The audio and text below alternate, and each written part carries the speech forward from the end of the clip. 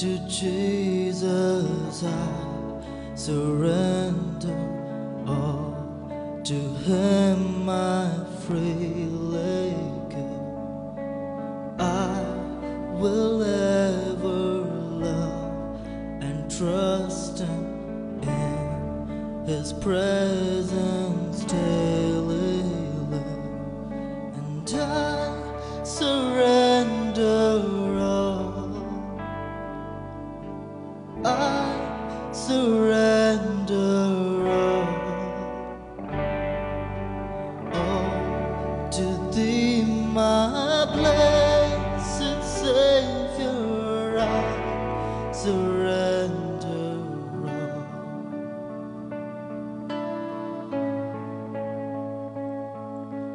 all to Jesus. I surrender.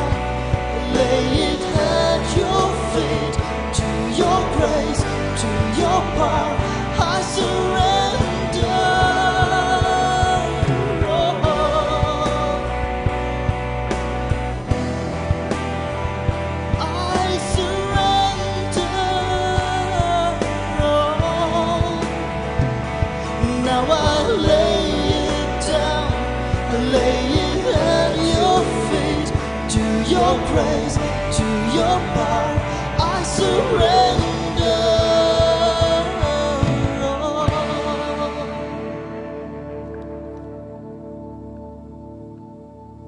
And I surrender all. I surrender all to Thee, my blessed Savior. I surrender.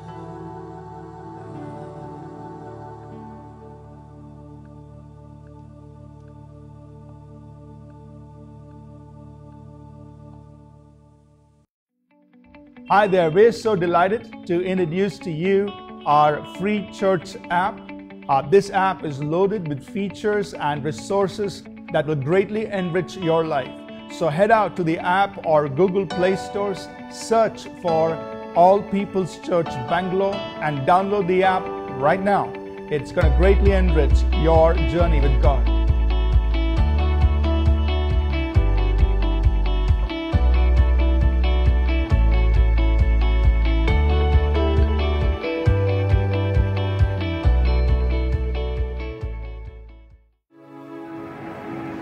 Blessed are the poor in spirit, for theirs is the kingdom of heaven. Blessed are those who mourn, for they will be comforted.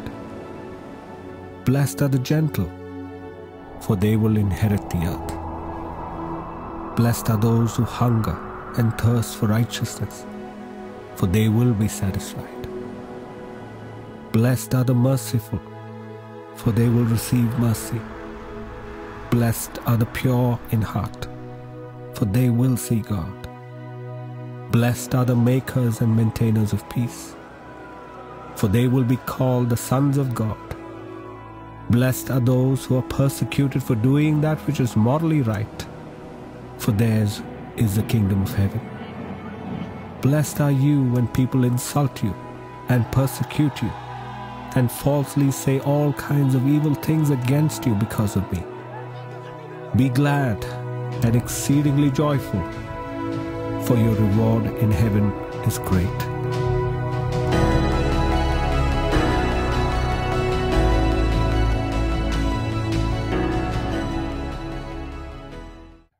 Greetings and thank you so much for tuning in to Living Strong today. As always, it's our joy to be able to come your way and bring God's Word to you and spend some time with you in prayer. Over the last few weeks, we've been taking time just to examine each of the 9 blessed attitudes that the Lord Jesus shared at the Sermon on the Mount, as part of His Sermon on the Mount. And we've gone through the first 6 of these attitudes, and we're going to take time just to look at the last 3 in this program.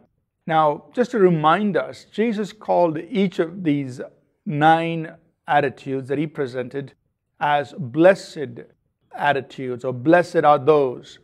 That means people, as we walk with these heart conditions or heart attitudes and maintain this heart posture before God and in our relating to people, then we are blessed. That means we are blessed by God and we are blessed before God.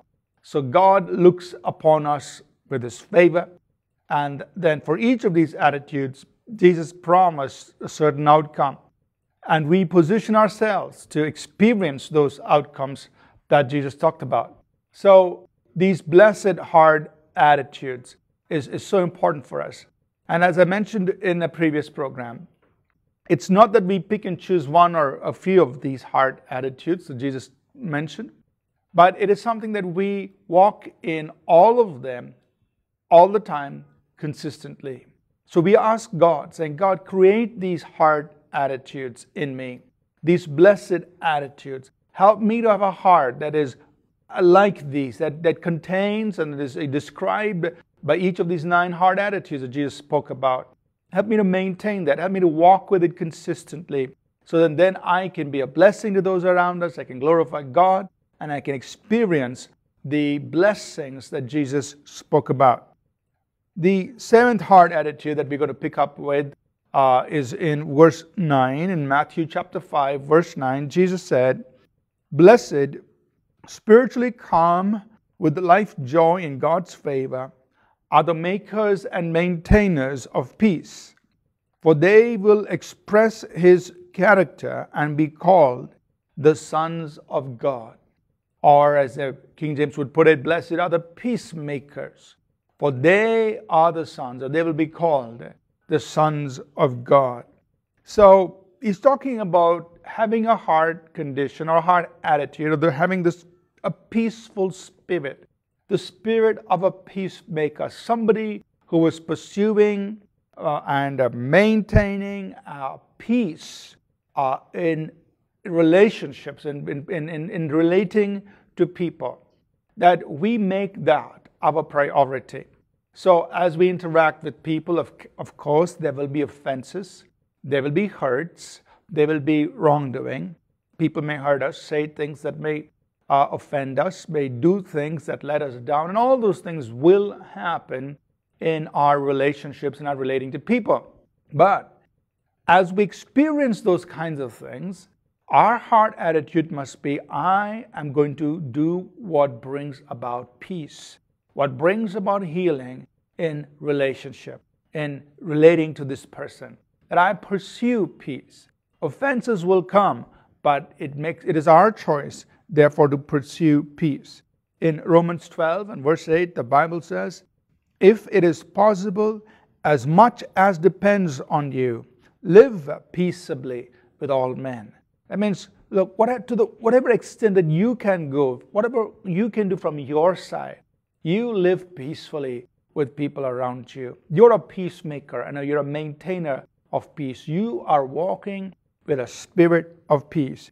In Hebrews 12, verse 14, the Bible says, pursue peace with all people and holiness, without which no one will see the Lord. So you pursue peace. You make it a choice to go after things that make for peace in your relationships. Now, in doing that, it may involve, as we spoke earlier, showing mercy. It may involve erasing the remembrance and the recounting of wrong that has been done, just letting people go. It may involve saying sorry. It may involve asking forgiveness. Whatever it takes, you choose to maintain peace. It may involve not retaliating when people are hostile to you, that you don't retaliate because you want things just to calm down.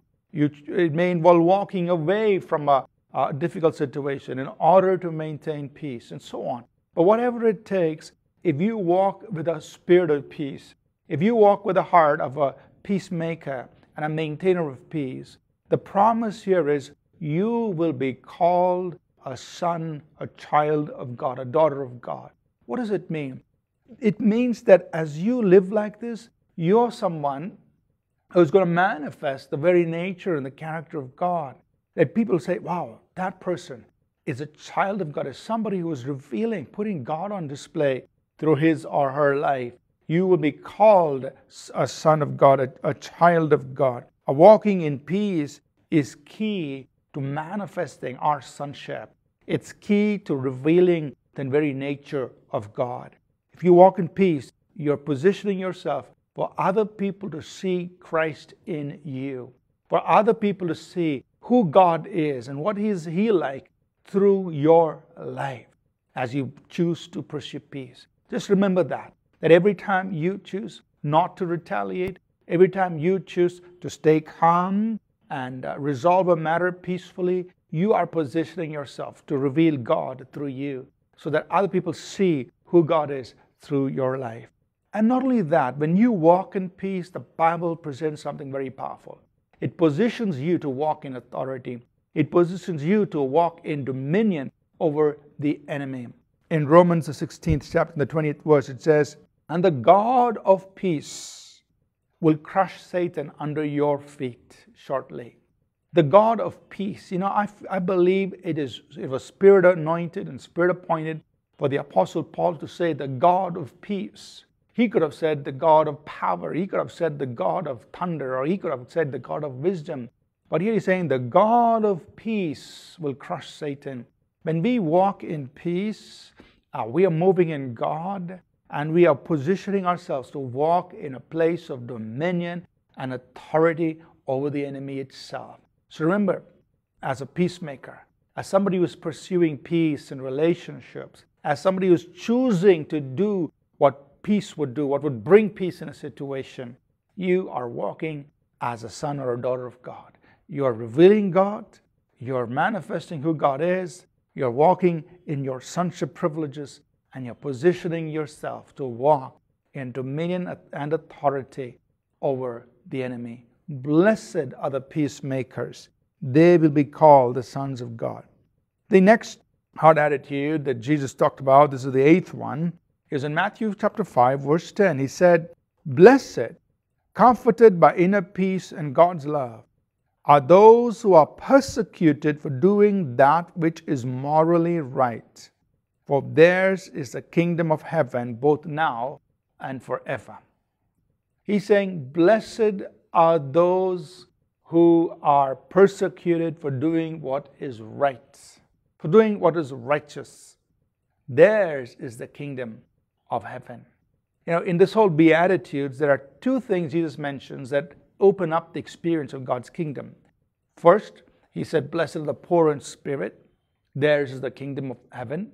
And now again, he's saying, blessed are those who are persecuted for doing what is right. Theirs is the kingdom of heaven. Now, I want us to understand this. What heart attitude would it take for somebody who when they are persecuted for doing what is right, will continue doing what is right? It's the heart attitude of somebody who is strong in spirit. And so I would just title this attitude as somebody who is strong on the inside, was strong in spirit, and they will not back off They will not quit. They will not give up on doing what is right, even when they are persecuted, even when they are opposed for doing what is right, for doing righteousness. So it takes somebody of a strong spirit who has great conviction for righteousness, who has great conviction for doing things that are right, and they will not back off on it. And Jesus said, blessed are such people. They are going to experience the kingdom.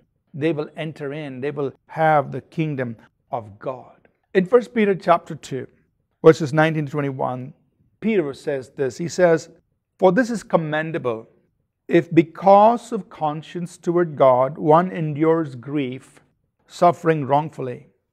For what credit is it if when you are beaten for your faults, you take it patiently? But when you do good and suffer, if you take it patiently, this is commendable before God. For to this you were called, because Christ also suffered for us, leaving us an example that you should follow in his steps. So what Peter is saying is this, if you're doing what is right and you're facing hardship because of doing what is right, people oppose you, criticize you, say all kinds of things against you, persecute you, because you're doing what is right in God's eyes. He says, this is commendable before God.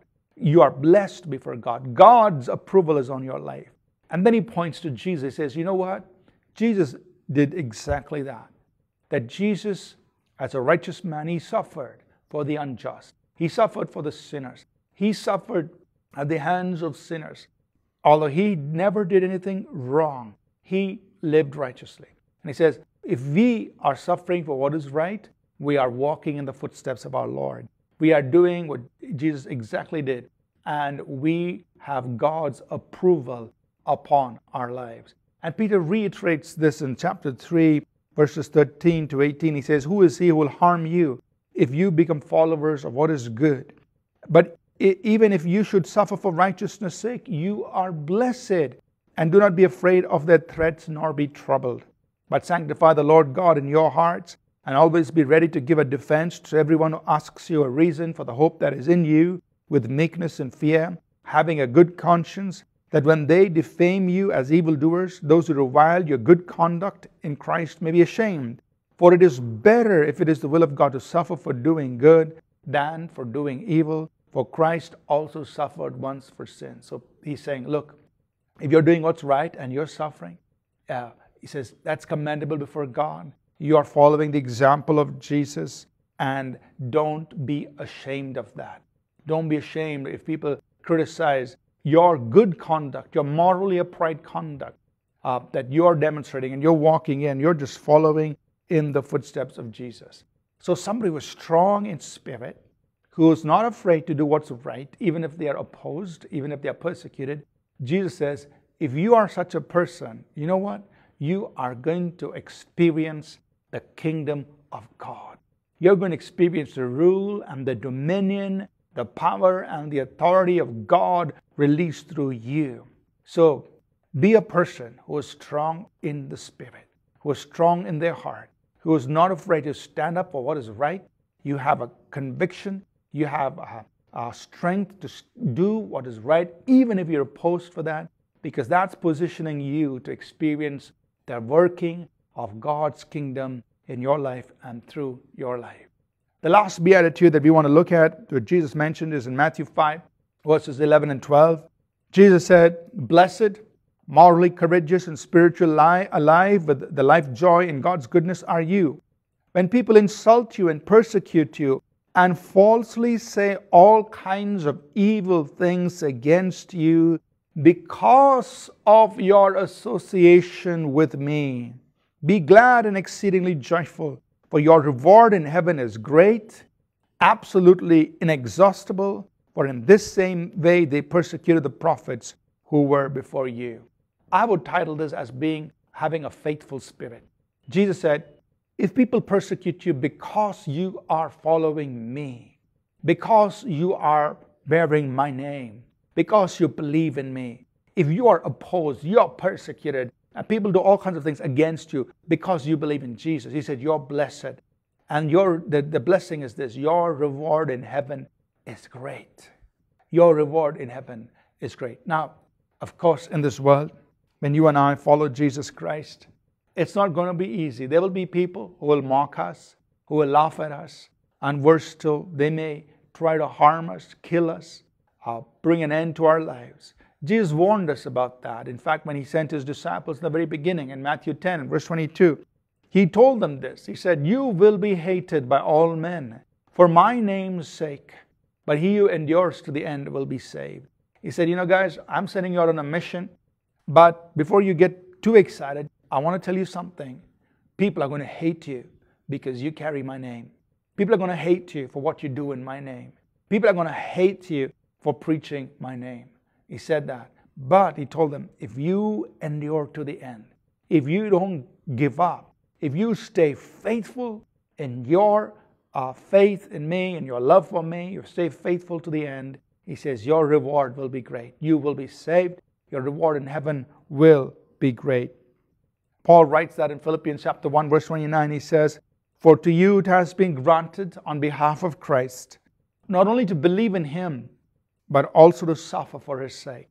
That means you're called not only to believe in the Lord Jesus Christ, but be ready to stand up to any persecution that may come your way for His name's sake. And Peter, once again, writing in 1 Peter chapter 4, verses 12 to 16, he says, "Beloved, do not think it strange concerning the fiery trial, which is to try you as though some strange thing happened to you. But rejoice to the extent that you partake of Christ's suffering, that when His glory is revealed, you may also be glad with exceeding joy.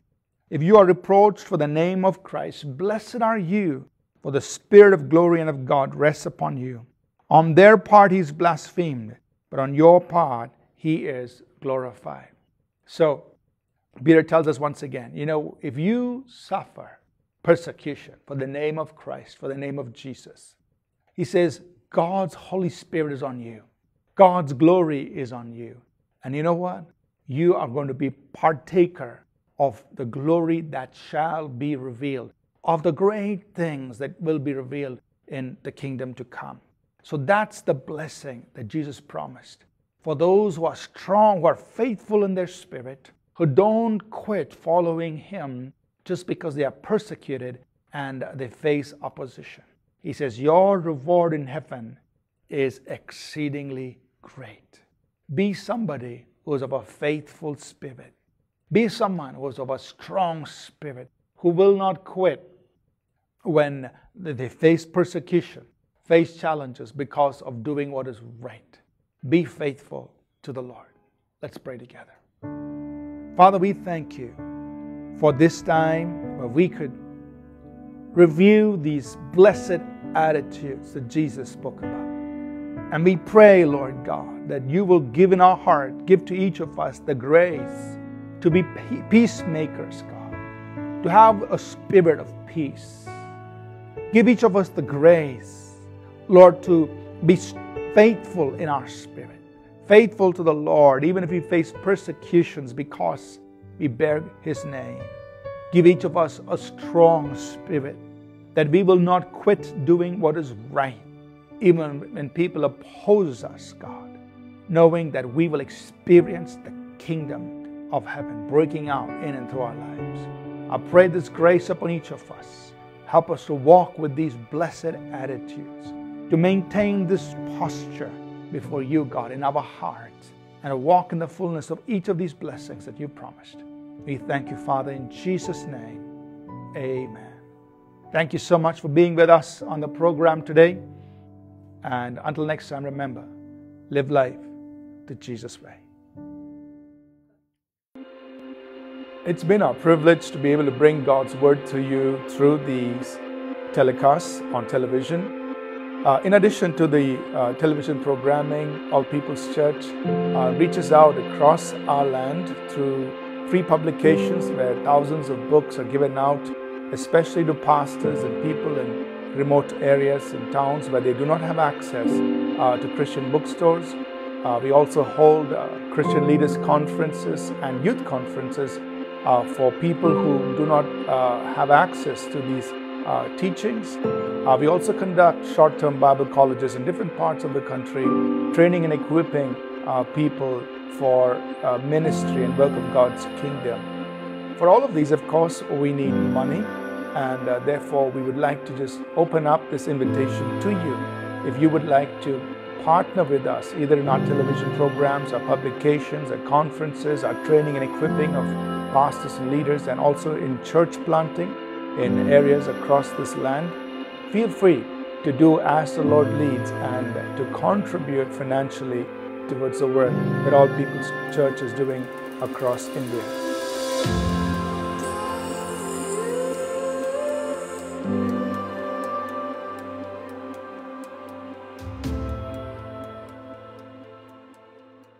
We invite you to visit our church website apcwo.org, where we have several free resources like MP3 sermons, sermon notes, and publications that you can download and use. You can also call or email us to request a free copy of our publications.